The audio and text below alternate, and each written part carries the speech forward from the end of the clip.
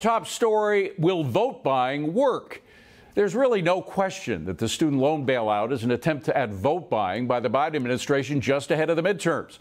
Democrat fingerprints are on stagflation, crime, and border chaos. They're much too obvious even for media censors to keep out of voters' minds going into the election. So Dems were desperately looking for distractions. The Mar-a-Lago raid was one. The student loan bailout is another, one they hope will energize a base of 40 million young American voters. But will it work politically or economically? Even some Democrats think it will backfire politically. Listen. So the Democrats, I'm a progressive. I want to help folks, but I think this is terrible policy. Politics, we saw. There's a lot of people out there making 30, 40 grand a year that didn't go to college, and they need help as well, which is why I've been proposing a tax cut for working people that will affect everybody. Well, as for the economics of it all, there aren't many economists who think the biggest vote buy in history, it's up to $1 trillion of your tax dollars, will help bring down inflation or bring up growth. Here's a tweet by Jason Furman, President Obama's chair of the Council of Economic Advisors, quote, pouring roughly $500 billion of gasoline on the inflationary fire that's already burning is reckless. Doing it while going well beyond one campaign promise, $10K of student loan relief, and breaking another, all proposals paid for, is even worse.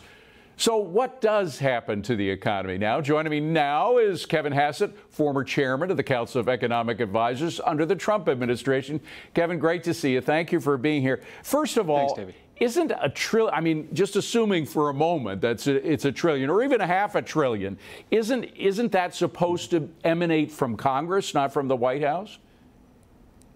Right, and that's the most important thing. This is an all-out assault on the Constitution, and I'm a little bit disappointed, or I guess extremely disappointed, that the media are not covering it this way. But let me just make it 100% clear.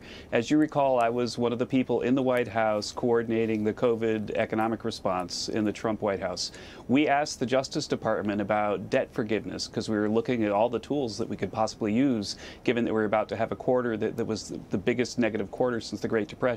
The Justice Department lawyers told us that it was absolutely unconstitutional for us to forgive debt, that we could delay it. And you remember we did delay some of the debt repayments, but you couldn't forgive it.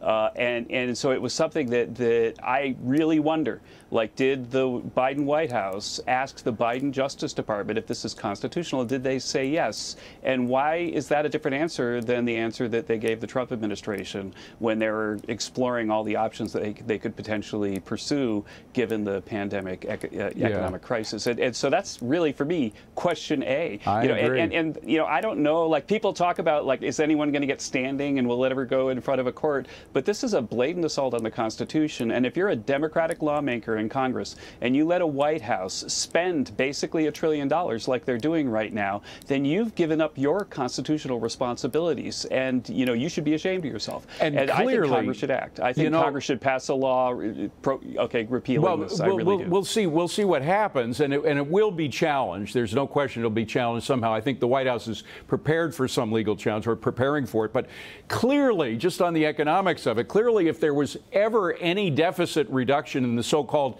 Inflation Reduction Act, and there was a lot of questions about whether there would be any deficit reduction, this wipes that out entirely, doesn't it? It absolutely does wipe out. I mean, the deficit reduction was illusory. Remember, they hired all those 85,000 people at the IRS that are going to audit all of us within an inch of our lives, and somehow that's going to increase the revenue a lot. But the fact is that wasn't, you know, they could hire those guys. They're going to make your life miserable, but most Americans pay their taxes fine, and they're not going to get a lot of revenue out of that. But to put it in perspective, and this goes back to some of the comments from your intro, that this is $6,000 per American, the cost of this. And so at some point in the life of every blue-collar worker in America, they're going to have to pay $6,000 more in taxes so that they can buy off the loans of doctors and lawyers and Harvard grads and people who studied critical theory and didn't get a real job. And the people, the hardworking Americans, are going to have to pay on average $6,000 to cover this policy. And I just do not think that that's just or defensible in any way. And I'm really proud of Jason Furman. You know, he and I, for all of history, are going to have our pictures on the wall next to each other at the CEA headquarters at the White House. And you know, he's doing what a CEA chair should, which is speak the truth. And I think that it's too bad that there are not enough Democrats right now in government who are willing to do that. Well, speaking more about the unfairness of the thing, it goes back. We're familiar with it. I mean, the public has had a view of this, and none better, I think, than when Liz Warren was approached by the dad of somebody who'd actually paid off his daughter's debt in 2020 at a campaign rally in Iowa. Let me just play that for viewers who've forgotten. Roll tape. My daughter's getting out of school. I've saved all my money. She doesn't have any student loans. Am I going to get my money back? Of course not. So you're going to pay for people who didn't save any money, and those of us that did the right thing get screwed. No, it's not even got screwed. When we started, of course we did. My buddy had fun, bought a car, went on vacations. I saved my money. He made more than I did, but I worked a double shift, worked extra. My daughter's worksheet is 10. So you're laughing. Yeah, that's exactly what you're doing. We did the right thing, and we get screwed. Those of us who did the right thing get screwed. I think that message is heard loud and clear by the American public, don't you? Right. I think that actually might be the theme of the Democratic Party, right? Like, so if you do the right thing and you work hard and you make a lot of money, then they want to tax the heck out of you. If you start a small business, then they want, like, every regulator to give you a medical exam 3 times a day.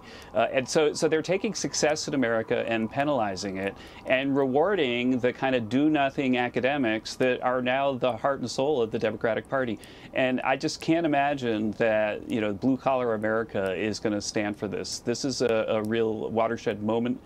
They violated the Constitution. They've sent basically a bill, or going to send a bill of $6,000 to every American so that they can give money to people who studied things that didn't produce good jobs and so therefore couldn't pay back their loans. But Kevin, you know, did pay back their loans, you know, aren't getting any money. We've seen this before, where it's an attempt to fool the public by denying the reality of it. We give you a raise. We gave you a great raise. Well, forget about the fact that that raise was completely wiped out by inflation. I mean, there's always a focus on one thing. It's like the magician who says, look here, but he's really doing this stuff with the hand that you can't see. Right. The disinformation right now is through the roof. You know, I saw the White House came out and said that this student loan effort is paid for already by their massive deficit reduction. But the massive deficit reduction they're alluding to is just the removal of all the stimulus programs for the pandemic. And so there's no real deficit reduction at all. Yeah. And so they're absolutely misrepresenting the economic data and misleading the people every day.